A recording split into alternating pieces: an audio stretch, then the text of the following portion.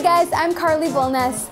Kate Middleton made an appearance with the Queen and Camilla today. Find out which part of the outing Kate called naughty in today's PopSugar Rush.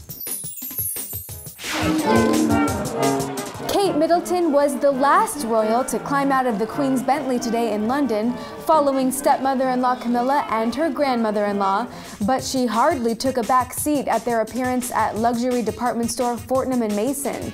Tray Sugar editor Annie Scudder is here with more. All three royals made the trip to Piccadilly to celebrate the neighborhood's regrowth as well as the Queen's Diamond Jubilee. And even though all three women wore blue, Kate definitely stood out in her gorgeous Missoni jacket.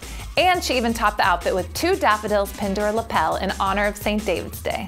The ladies enjoyed a special tea time and tour of the store's food hall and chocolate counter, which the Duchess of Cambridge reportedly called the naughty counter due to her self-described sweet tooth. The Queen, Camilla, and Kate were also presented with special picnic baskets. They reportedly contained dog biscuits, which could have been included for Will and Kate's new puppy, Lupo. Kate's certainly been keeping busy while Prince William is serving in the Falkland Islands.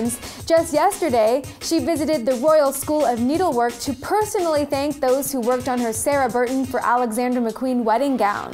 The Duke and Duchess will mark their first wedding anniversary in just under 2 months.